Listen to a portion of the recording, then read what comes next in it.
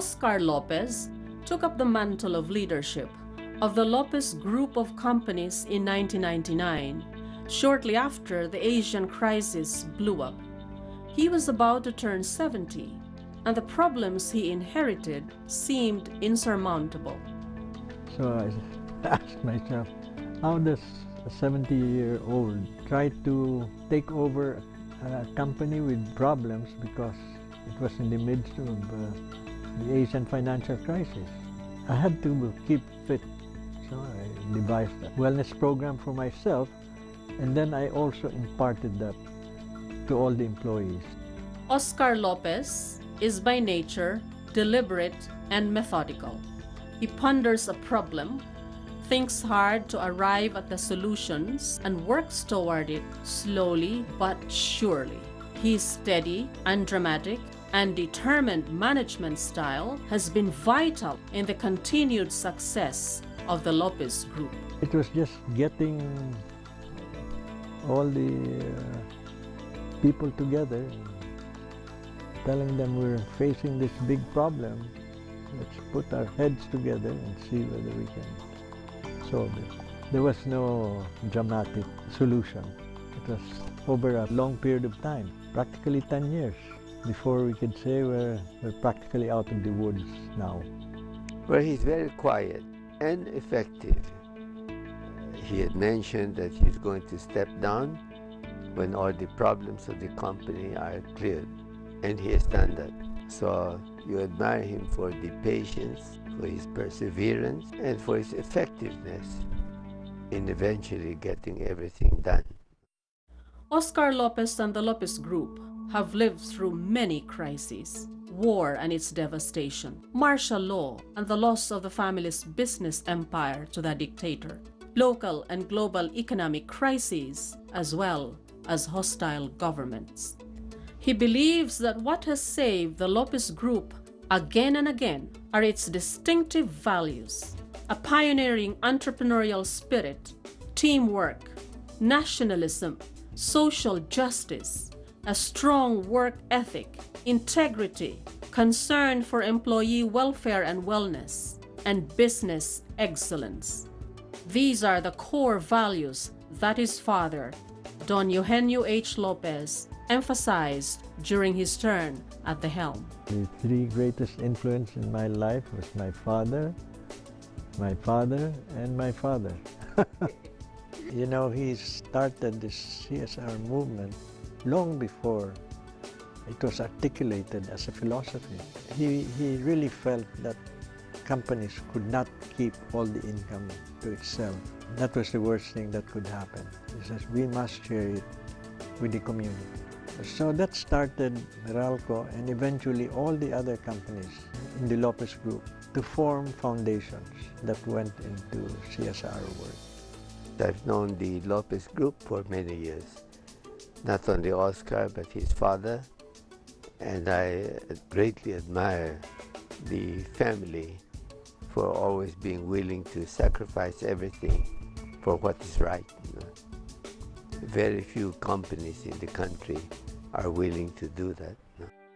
Like his father, Oscar believes that the Lopez Group must strive for goals larger than just profit. Business excellence, while important, is not enough. He supports the various programs of the foundations under the Lopez Group. Among others, the Paliparan Resettlement Project, the Microfinance Program of Bayan Foundation, and the Knowledge Channel. He has also been a generous supporter of the Ateneo de Manila and its educational mission. He is a lover of books, history, and culture. Thus, he gives full support to initiatives in those areas, such as the Lopez Memorial Museum. The museum was set up by his father, Eugenio Lopez Sr. But my father felt very strongly about the museum, most especially the library and its archival holdings. So. But of all his advocacies, he is most passionate about caring for the environment.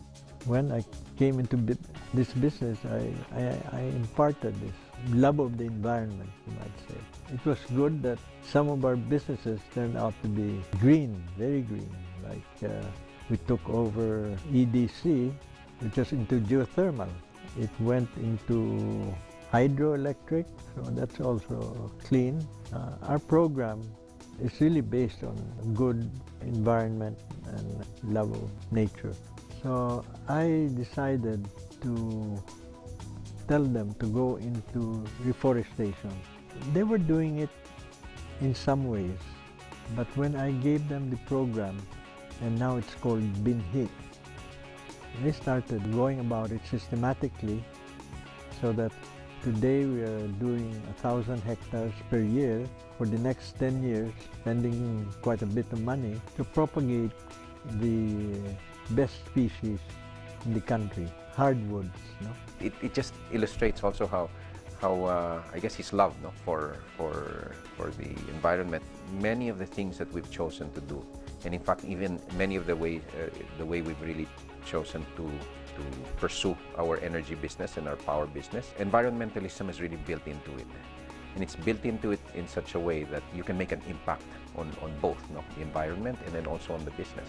But I have a bigger goal. Binhi will tackle 10,000 hectares in 10 years. I told myself, I think if this country can have all of its barangays undertake a program of reforestation within their own area, can you imagine how fast that reforestation can take place? And it will happen. He will make it happen. He will do it one step at a time, just as he recently scaled the mountains of Apo, Canlaon, and Pulag. He will not stop, no matter how long it takes and how hard the climb, until he reaches the summit. I like to think that these values that I am trying to impart now,